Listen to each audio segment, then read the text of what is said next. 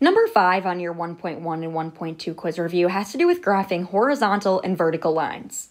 Remember that vertical lines are lines that go straight up and down, and their equations have a special format. For a vertical line, the equation will always be x equals and then a number.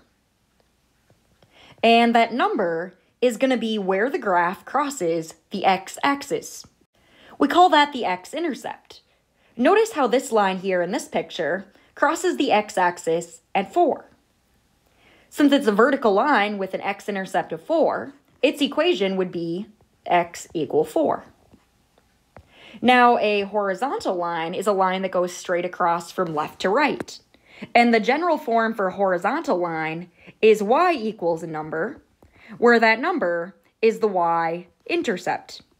That's where the graph crosses the y-axis. In this picture, you can see that it's crossing the y-axis at -2. So the equation for this line would be y equals -2. All horizontal lines will be in the form y equal a number, and all vertical lines will be in the form x equal a number. Let's match each graph to its equation. Notice how number 1 is a horizontal line. Horizontal lines are always y equal lines. And you can see that this crosses the y-axis at 2. So its equation would be y equal 2. And we would just drag and drop that there into number 1. Equation number 2 is a vertical line. Notice how it also crosses at 2, but 2 is on the x-axis. Well, vertical lines are always x equal, and since it crosses the x-axis at 2, this would be x equal 2. So I would go ahead and drag and drop that there to number 2. Then if we move down to graph number 3, it's another vertical line.